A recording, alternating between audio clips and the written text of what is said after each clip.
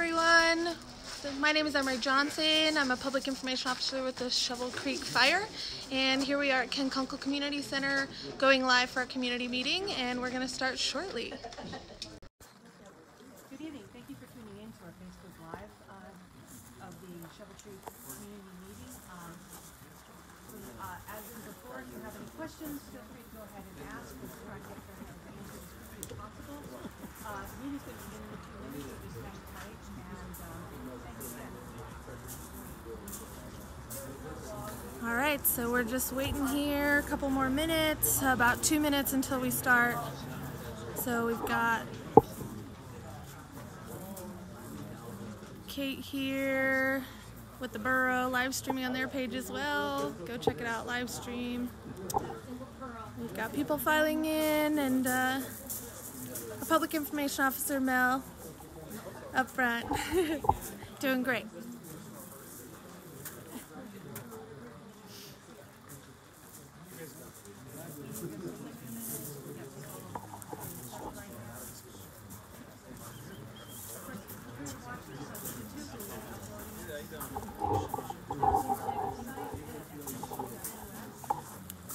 So if our connection breaks up live, we will be posting this after we conclude, and we'll also be uploading to YouTube.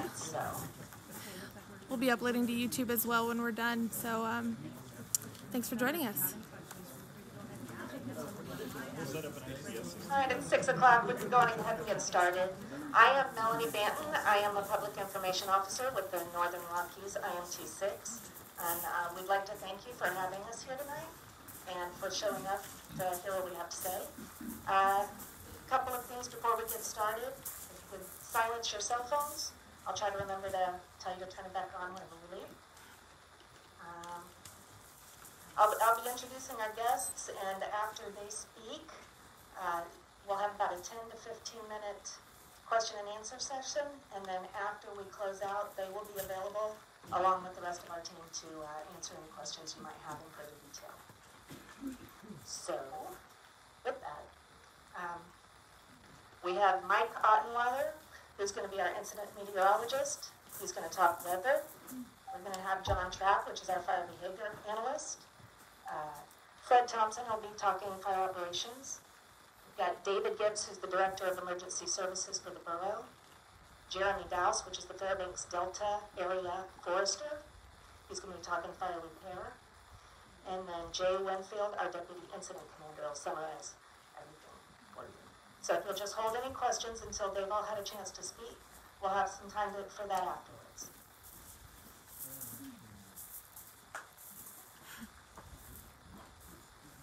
Good evening, everybody. I'm incident meteorologist Mike Ottenweiler.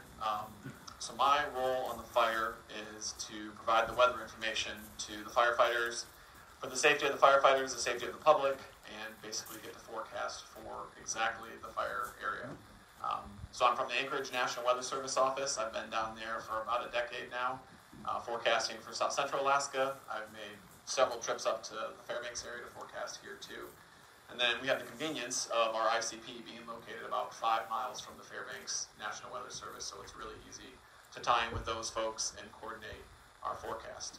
So my role is a day-to-day thing where I'm studying every bit of the weather pattern that I can. It's a really unique assignment for us when we get to do this, because rather than forecasting for a gigantic area like you might see on the news, we get to dial into a very small piece of geography, this 22,000 acre or so fire, and we get to figure out the local winds, we get to figure out the local convection, thunderstorms, and all those things. So it's actually quite an honor to get to do it, and it's really enjoyable as a meteorologist to get to come out and spend that much time doing a deep dive into weather. So a little history for the weather on this specific fire. So I'm the second incident meteorologist. The previous one was here with the last team, and it started from lightning, as most of you probably know, on June 21st with that lightning storm. And that was at the start of a pattern for Alaska where we moved into fairly extreme high pressure. The high pressure built up from Kodiak Island and kind of surged northward through the entirety of the state, through the Alaska Range and over towards Fairbanks area. And with that, we saw days and days of record high temperatures across South Central, some record high temperatures across the interior, and really on the order of about 10 degrees above normal high temperatures for an extended period, close to 2 weeks. So that brought us through the 4th of July and then into the middle portion of July.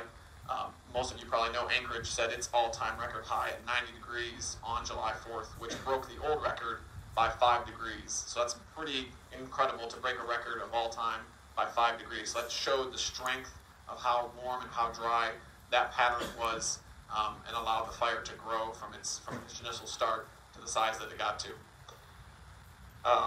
So then a little bit more history on July 10th and 11th. That's when we had some more thunderstorms move through.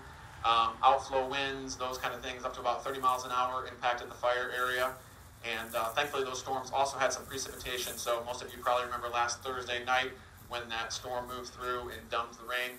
The fire ended up getting almost an inch of rain that night across the entirety of the fire, which was very helpful for all of us and for the team out there. And then on Friday into Saturday, we also saw those low clouds, the continued drizzle conditions, very high relative humidities, only touching about 80% for the humidity during the day, which is very good recovery. And so with that, it allowed the team to kind of start to turn a corner and take a different approach with those weather conditions. So then we can move into kind of where we've been this week and where we're going.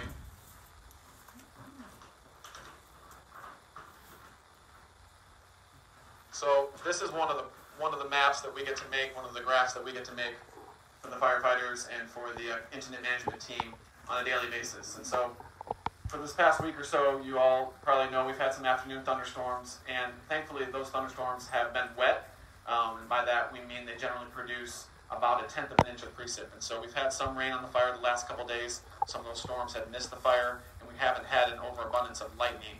A few weeks ago we were getting about 22,000 strikes across the state, which again is very anomalously high. As of the last couple days, we've only had about 2,000 to 4,000 strikes across the state. So not as much lightning, more rain with each of these systems. So the fire has gotten some rain even from these smaller cells over the past couple of days. We have not been in a weather pattern that was like early July for the past week, and we don't think we're going back into a weather pattern that was like early July going forward. And so what we're expecting really for the next couple of days is more of a westerly flow to set up across the Tanana Valley and over to the Yukon Valley. And this weather is coming from the northwestern portion of the state, the Bering Sea and the Chukchi Sea, pushing down through the middle of the state. And so with that, westerly winds are going to increase, but our temperatures and our humidities, our temperatures going down, humidity is going up. So both good pieces of good news for the fire. Those west winds will be something of interest to us because we haven't seen those for a while, so we'll be watching those closely. We do think they'll get gusty, but we don't expect them to be too much of a problem because of the mitigating factors from the temperatures and the humidities. And as we go out a little bit farther, we do expect a warm-up into early next week. And again, this is not on the magnitude of the one that we saw, the record-breaking warm-up early this month, but it will warm up and it will dry out to start next week, and that could persist through about the middle of the week. And so we've been planning around that. This is a planning matrix, we call it, and we've been planning for those conditions to see how we can best use those to the advantage to accomplish all the goals that we have for the fire. And then, as you all know, forecasting weather in Alaska, trying to go beyond 4 days is a joke. You're not going to be able to get anything of reliability beyond about 4 days. It's extremely challenging to even sometimes get those 4 days right this time of year or in the wintertime. So going out farther, it gets really, really fuzzy, and the predictability gets really low. But it does look like we continue to stay somewhat warm, somewhat dry, but a good chance for moisture to move in again next weekend. This pattern doesn't look to set up for the 2 weeks like we saw at the early portion of July. I think that's all I have for you, and I'll pass it off to Melanie. You're going to get the board ready for the next speaker with the new map. So while I have you for a minute, I'd just also like to point out that we have Chris Maish, which is the state forester, Tim Dabney, which is our deputy state forester, Paul Keach, regional forester, the Northern Regional Office, and Rafael Rodriguez, who's a resource advisor. So whenever y'all come up with questions at the end of this, they'll also be available to talk to. John?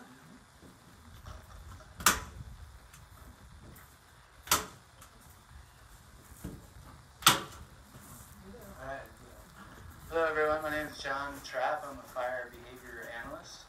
I'm from Montana. I've been fighting fire for 13 years. I was here in 2013 on the Stewart 2 fire, right close to us, fighting fire and doing structure protection, some of the things that the teams have been doing here.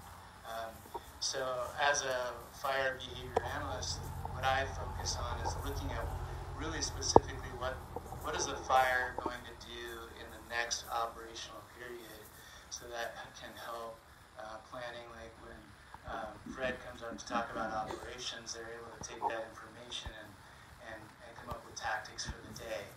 And in doing so, what I focus on mostly is fuels, which I'll talk about a little bit, and of course weather, which Mike just spoke about, which feeds into the condition of the fuels, and topography is also a factor that influences.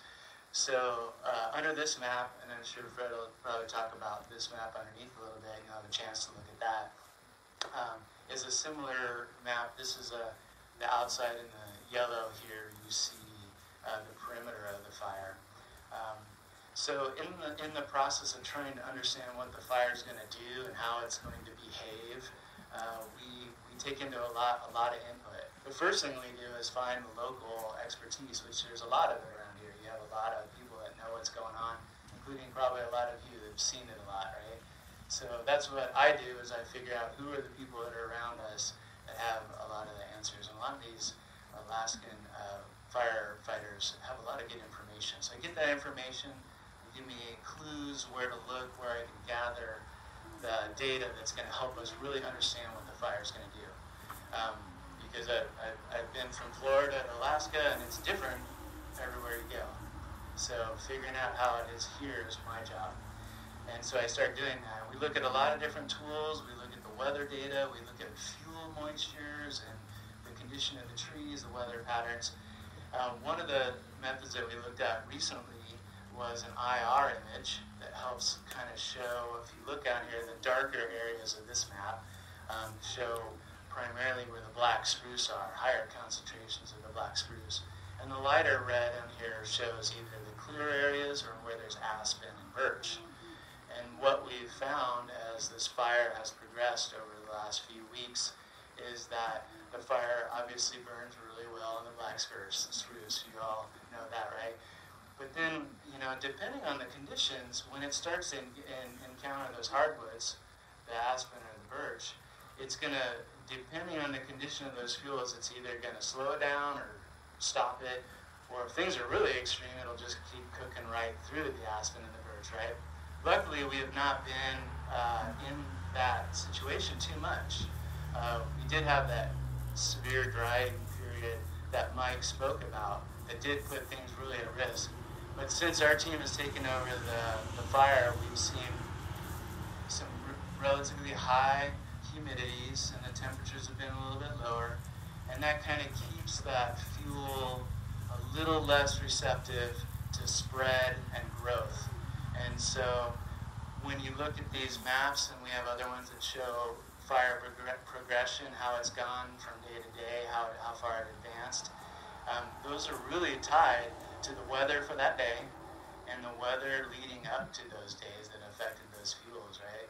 So that progression is very interesting as it's grown, and wind events have a big part of it. So again, that's the shape that you see here is dependent on the fuels, weather, and topography. So as we look forward, Mike mentioned that we have a little bit of cooler and some little bit humidities are still fairly high.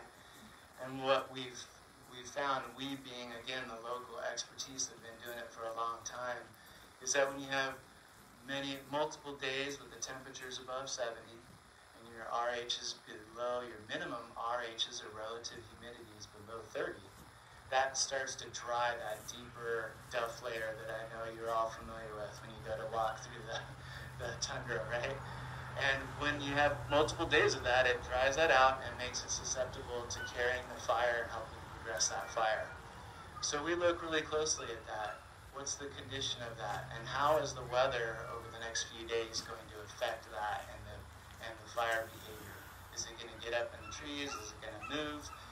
Where do we need to focus our resources based on that to try to maintain control as much as we can of the fire and move forward there. So if you have more specific questions on how I look at fire behavior, I'll be right here afterwards and be happy to answer any questions.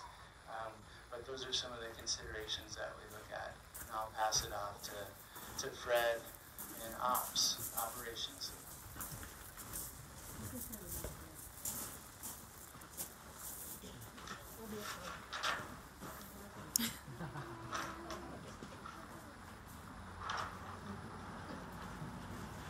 Okay, as has been stated before, my name is Fred Thompson, Operations Section Chief here. I've been a forward operator in wildland fire for nearly 30 years now.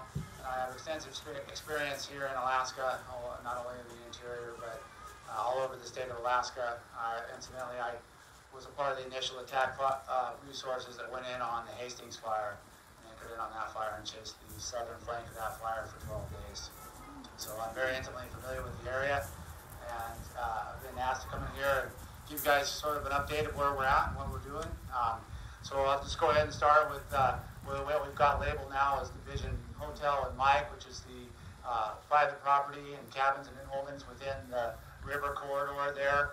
We currently have about 10 firefighters in here, 60 pumps, and probably upwards of 20 miles of hose and sprinkler systems set up in there and around those structures to protect those structures. They're in there right now, checking the system, making sure it's working, in the event that we have to insert some folks in there if we get an unanticipated increase in fire behavior.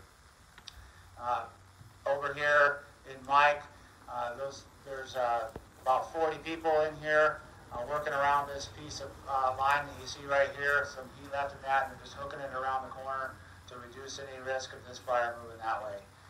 Up on the west side of the fire, we have 2 hotshot crews working on this spot right here, securing this. It's looking really good, and we've been using the IR drone to fly this area, looking for heat, identify any areas of concern, and take care of it while we're in there. Across the top here, there's about 20 people just patrolling this area, looking for anything that was unseen or forecasted in there. Got 80 people right in this corner here. We're making really good progress. Again, we use the IR drones, look at that, and get that secured and reduce any risk of that fire moving back into and threatening the private communities in and around that area. Another 60 people working this line right here. They're way interior, taking care of any hot spots in there, and we're expecting an increase in containment after shift today. We've got probably 60 miles of hose out there that we're in the process of removing as we finish using it. Things are going really well. Good progress is steady. We seem to be turning the corner on this fire for sure. Feeling good about it. So, thank you.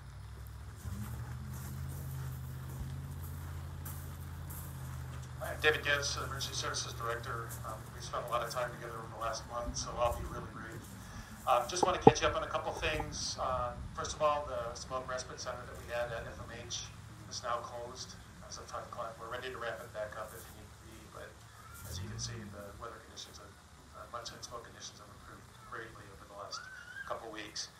Secondly, we'll be keeping the text messaging service active until the end of September. So hopefully we don't have to use it for any more fires this summer, but we'll keep it alive and keep it active until September. And finally, I just wanted to thank you all for your help, cooperation, the feedback we've got. We've got a lot of things that we need to work on, and we're going to be doing that over the course of the winter, and maybe even do an outreach event here to talk to you about some of your experiences and things, some of the suggestions that you guys have made in the course of this fire. So with that, we understand we need to improve, and we'll be working on that. So that's all I have to say. I'll be here if you have any additional questions. So I'll turn it over to Jeremy Dowse from Fairbanks area.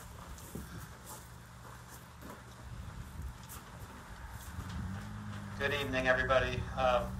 My name is Jeremy Dowse. I am the area forester, the Fairbanks area forester for the Division of Forestry. Just a little bit about myself. I am relatively new to being the area forester, but I'm not new to being a forester in interior Alaska. Been doing it for about 17 years, moved up here in 2002. I've been working in forestry since. So I'm going to talk to you a little bit about the transition into fire alarm repair, which is kind of where we're moving. Like Fred said, they are still certainly working on hot spots, and there's firefighters out there still working. But while we have equipment out there, we're trying to get to transition to repairing some of the fire line.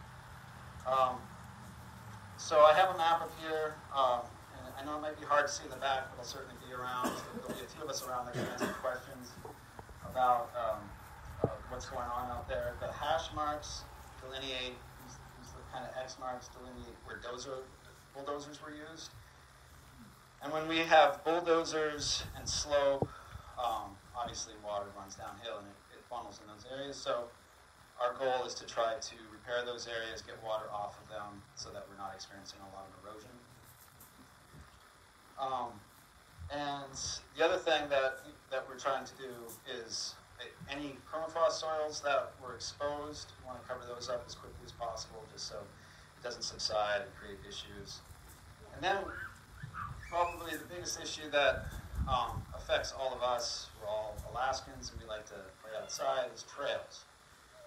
So some of these dozer lines, they use trails to punch these control lines in because they're good spots to work off of. But our goal is to keep those trails, put them back into the condition that they were as much as possible so that they can be continued to use these trails.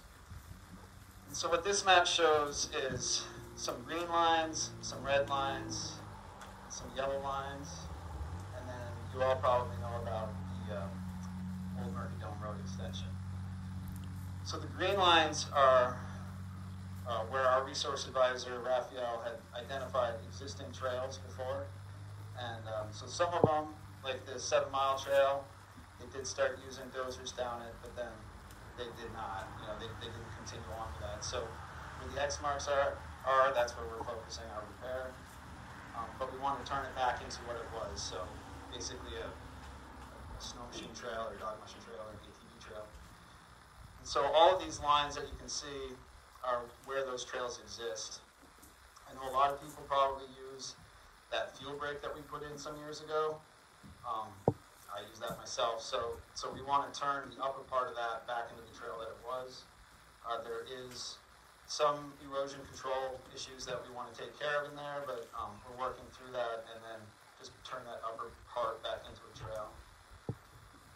And that just continues all the way out to the McLeod subdivision. And then around the McLeod subdivision, there's a number of issues that we have that we witnessed or identified out there. There's existing trails. There's some area that doesn't have trails. There's permafrost that's been exposed. So we are coming up with a more specific plan just for that area, and we're still working through that. And we're still working through a lot of this, but that one we know that we're going to have to spend some more time on. So that's why it's delineated in yellow. These red lines were not trails before. Those are lines that firefighters use to try to control the fire. And they're not good locations for trails. Like this one is really steep and it ends there at Murphy Creek. We don't want it to erode into that creek, so we're going to close it off and put in water bars just so it doesn't erode down the hill. And the same thing out here on this little slop over part. We're going to try to control the erosion and close that off as much as possible. And then on the Murphy Dome Road extension, or the old Murphy Dome Road, that one is a public easement. So it was used as a secondary egress for McLeod. So if something happened, they could get out that way and go out to the Elliott Highway. So it was brushed back and it was graded and made so that a 2-wheel drive highway vehicle could cross it. And I know a lot of people use that for dog mushing and for snow machining, and so our intent is for that to go back to what it once was. Nobody's going to maintain it in road condition anymore, because nobody's going to pay for that, unless somebody wanted to do it out of kindness of their heart, I guess. So all the alder, all the rootstock in that alder, that's going to start sprouting back up. and grow back in, and it'll be the trail that it once was. And we do have a couple of issues, or not issues, a couple of areas where we have to control getting some water off of the road so we don't have erosion issues. But that's basically it. The only other thing I would say is this darker or kind of light green area here, that's state forest, and we're trying to maintain access into that. So there's a couple of areas that are new trail that are on a good grade. They didn't use a dozer in there, they used follower bunchers, so the soil and the vegetative mat is still intact. I don't think there's any erosion issues, so we're going to maintain that. I guess that's pretty much all that I have.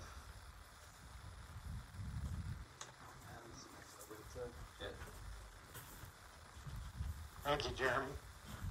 And I want here to hopefully put this thing to bed for you and allow you to get back into the woods and have a good time and get on with your normal lives, because what all of us on this team realize is fire affects everybody.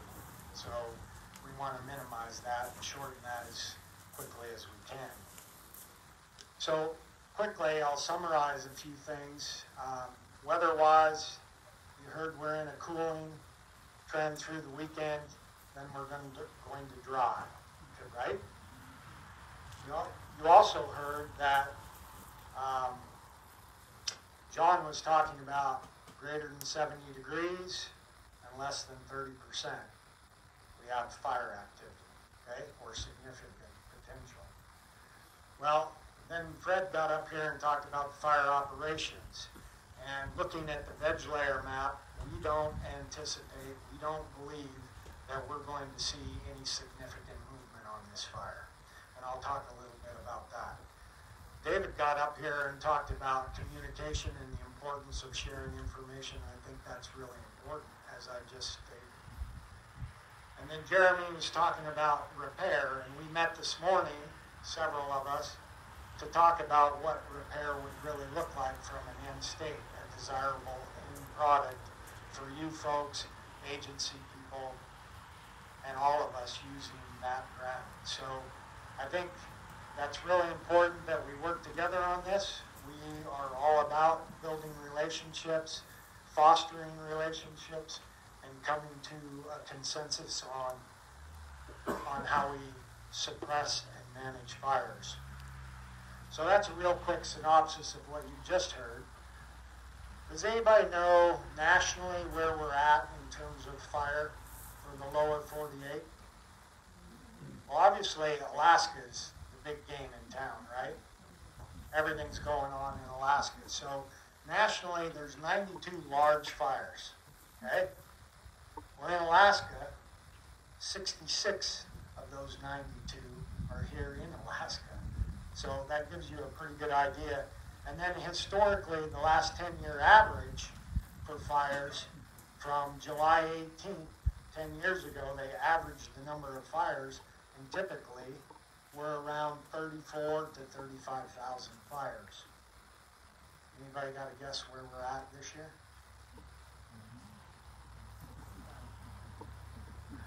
Well, not quite. It may seem like that in Alaska, but nationally, we're low.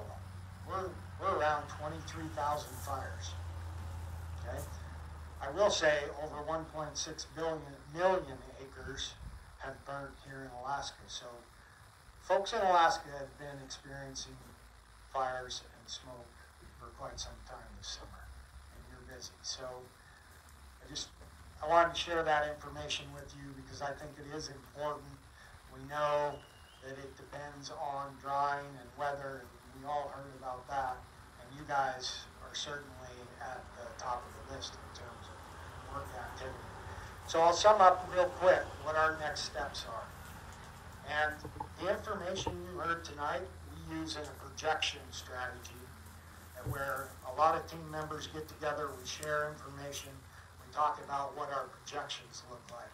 Some people refer to them as glide paths.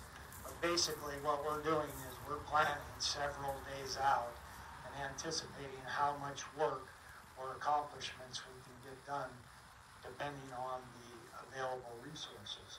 So the bottom line is really, we have heat in most of the perimeter of this fire. But our bottom line is we want to hold and secure this little pooch out on the west side. We're also concerned about the structures up here. So Fred talked about 20 miles of hose. You know how many feet that is? That's a lot, over 100,000, right? So at some point in time, we also know that's got to come out of there. But our first goal in the next couple of days is to secure this, secure any of the heat around here that's near the perimeter, work along these flanks in Zulu, and try and secure and button up this little point here in Division Mike. We anticipate that's going to take 2 to 4 days, roughly. Okay? So once that's done, then we have all this hose to deal with. But we need that hose because we need to mop it up. So securing the line means what? Keeping the fire from spreading, right? We have a line around it. Not necessarily containment, but we have a line there. Or we've cold trailed it. So we anticipate it not spreading out of the perimeter. So then we use the water and tools and crews to mop it up. And that's going to vary depending on the potential of the fuel inside that is burnt or unburnt and the potential of the fuel outside. So really we're talking about securing and holding, mopping up the perimeter, and then we have the chore of what? Retrieving all the hose and pumps that you heard about. Okay? We anticipate, based on the numbers of pumps and number of miles of hose, that we are talking around 7 full days of work trying to get that out of there. So that's really where our focus is, and those are our next steps. Okay? Any questions on that? Okay. Well, again, thanks for your participation. Everybody will be available at the end of this. And again, my name is Jay Winfield. I'm the Deputy Incident Commander, and we will entertain any questions you may have. So, thank you. All right, that concludes the speaking portion. Just a few reminders. Turn your cell phones back on whenever we get done. Don't go home without that. And also, you can still get daily information from the Fire Information of Shovel Creek Fire Facebook page. We're also still continuing to update all of the trap lines and the boards that we've been putting on since the fire started. So with that, does anybody have any questions for any of our speakers so far?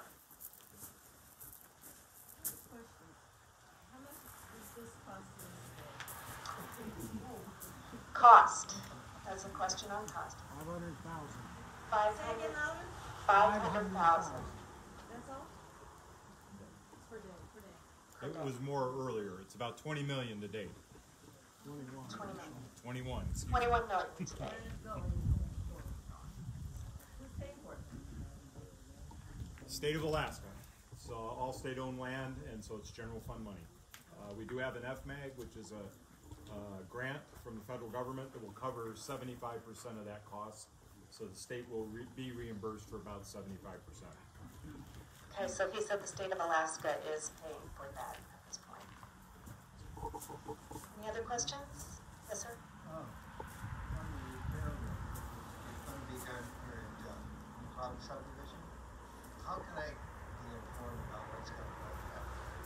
Repair work at McLeod Subdivision. How does he get that information? Maybe you could leave your name and number with us, or how to contact you. I mean, it's going to take a little while to come up with that plan. Yeah. So yeah, if you could give us your contact information, we'll get back to you. Further questions? Yes, sir. I guess I should ask when he was up there about the, what's the criteria when they pull the hoses?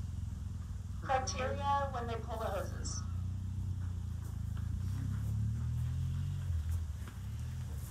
We'll pull the hose out of there when the threat of fire is gone. So they're currently working towards a 300-foot general spec. We have 300 feet of cold black inside the interior. There are some areas where firefighter exposure and the necessity of that work isn't there. That will be a little less than that, but our general spec is 300 feet around most of the perimeter. And then as far as the areas that have the homes in the river canyon there, we'll pull that out when the risk of this fire threatening those is slim to nothing. Did I answer your question? Oh, did you want to ask a clarifying question? No, I have more specific question, but I can do that.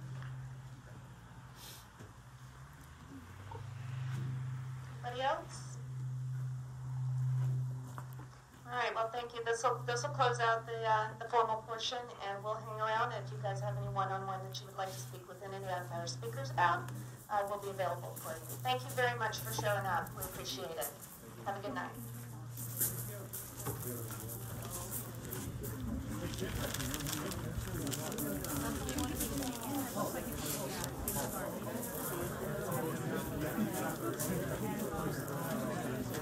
Have any questions after watching this?